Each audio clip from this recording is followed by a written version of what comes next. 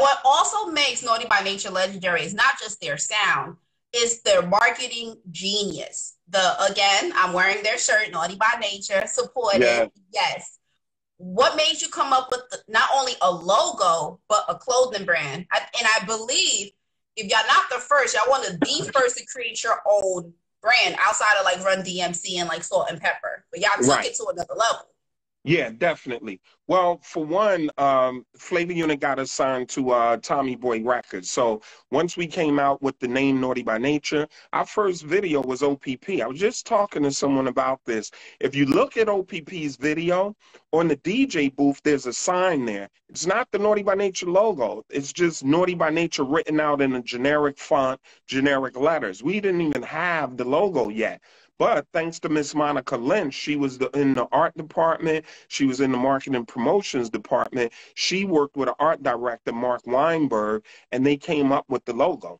They came up with the logo that you're wearing right now. So the story goes that they were meeting in a restaurant and they talked about a youthful vibe for the logo. So Mark Weinberg, he had a crayon writing on a dinner napkin.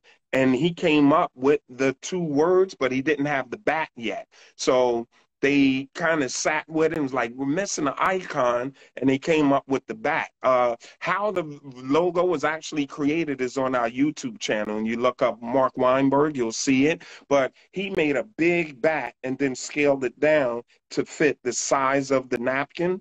And we own that napkin. It's definitely a hip-hop artifact. So the original Naughty by Nature logo exists, you know? So from there, Tommy Boy actually made the first Down with OPP t-shirt and the Naughty by Nature boxers and the Down with OPP sticker. But back in the day, as the new style, we always had new style jackets, new style t-shirts, and everywhere we went, we always rolled deep. So you know, new style was more of our stuff because back in the day, everyone had a posse and everyone had jackets and tees. But once we had a brand like Naughty by Nature and the Down with OPP and the boxers and the stickers, man, we had our whole crew. And here's what we've always done.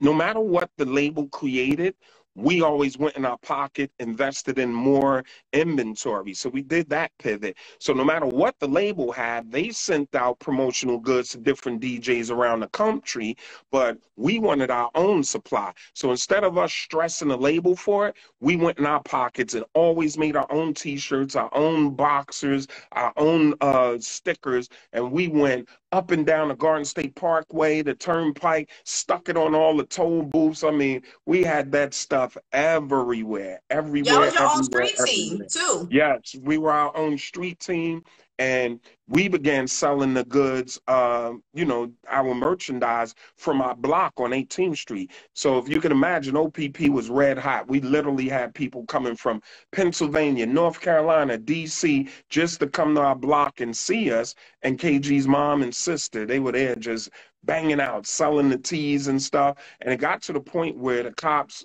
literally raided our block, so we couldn't sell the merch anymore. And that's when I made another pivot, yet another pivot, and I opened the store downtown North because that was the thing. Like, we had so many kids with us, and we were street kids coming off the block. But once we got legitimate with our music, we had X amount of kids we could take on tour with us. But the people who were left behind, we figured, you know what? If we open up a retail store, we can give these kids a job and have them learn how to run a retail business, run the clothing line.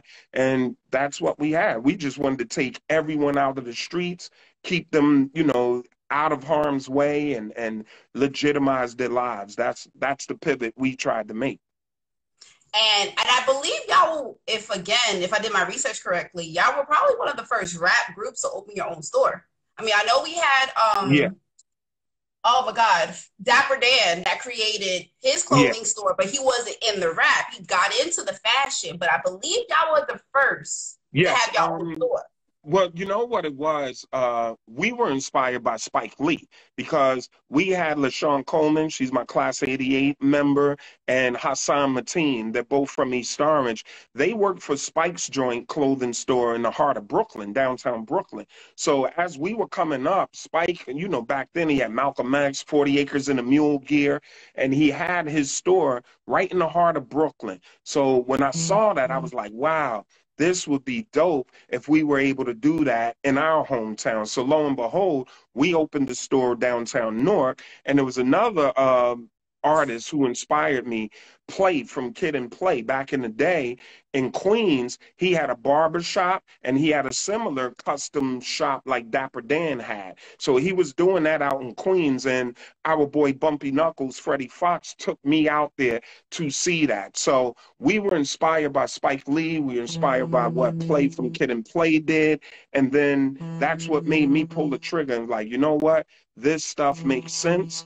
Oh, another group who inspired me was the S1Ws from Public Enemy. So our first major tour, we went out with the S1Ws from Public Enemy, and we would see them. They were marching and all that. Public Enemy always had, pardon me, great merchandise. So when we were on tour, we asked them, well, what do you guys do when you go home? They were like, we run the merchandise, all of the mail order stuff, we fulfill orders and all of that. So I was like, you know what?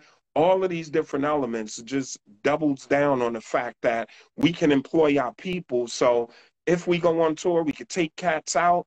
The people who are left behind could work at the store. Then when we come off the tour, we can have these kids work the store as well. So it was that kind of inspiration. And definitely we inspired tons of other artists. I remember in particular, P. Diddy, Sean Combs called Shakim from Flavor Unit. He was like, get me on the phone with Vin. I want to see how he's doing this because I wanted to do Bad Boy Clothing, but someone took that name and I have to make a pivot. So lo and behold, he got me on the phone. I explained to him how I was doing it, but I'm like, look, I'm doing this locally with a local sporting goods store. You should kind of go for a larger license, a larger manufacturer. And lo and behold, Diddy came with Sean John and took the game to another level. So it's all love in hip hop.